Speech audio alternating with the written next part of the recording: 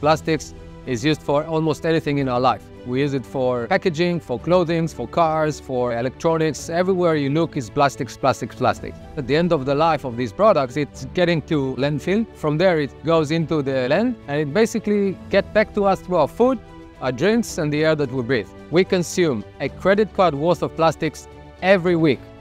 Biotic is going to change that. My name is Adi Goldman. I'm from Kfar Saba, married, 3 kids, and now CEO and co-founder of Biotic. At Biotic, we have a vision, a world where plastic is no longer a concern. The consumer uses the product the exact same way, and after use, can toss it to any trash without the need to recycle, collect, or worry about it. We want to replace fossil-based plastics with something that is as valuable as plastic, cost-effective, can fit existing machinery, and at the end of the line looks and feels the same as plastics.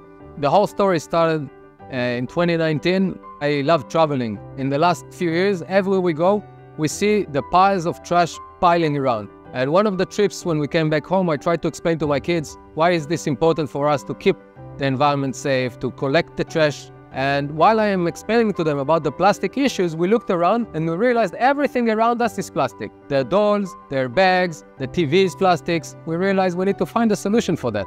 Myself and Eran, my partner, we used the opportunity that we come from the industry and decided to go and find a solution so that our kids will have a better future to live in. We are growing microorganisms that are producing a polymer, which can serve the vast majority of plastic demand today, replacing it as a one-on-one. This solution exists since the early 80s, but has a lot of struggles. Most of bacteria that produce this polymer produce a single type of material, which makes it very difficult to fit existing production lines. In addition to that, the product itself is very expensive, 6-7 times more than plastics. We're working on fermentation. It's a very common practice in the world today. Everybody is using agriculture-based sugars. We also can use sugars, but it's a competition with food and arable land, and therefore the cost is very high when you get to the materials and also the availability. But we have identified that if we go to the ocean, the opportunity is much bigger. Algae grows everywhere in the world. They grow very fast, so they can be harvested every week to 4 weeks, instead of a season of agriculture growing, which takes 3 or 4 months. It grows all year long, so there's no seasonality. At the end of the line, it produces sugars in enough quantity that is cost efficient enough for our process. We're not competing with our arable land. We are using the algae with the seawater, so we don't need to clean it, we don't need to wash it. It's a non-sterile environment and a process that works continuously.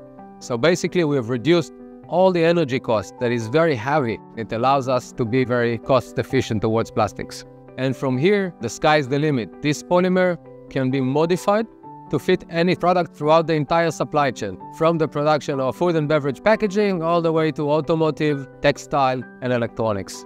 Our technology is ready. It has gone through multiple steps of proof of concept, and it is ready to go to the world, making the change and becoming a world leader in plastic alternative, replacing the need for polluting fossil-based plastics with fully biodegradable ones.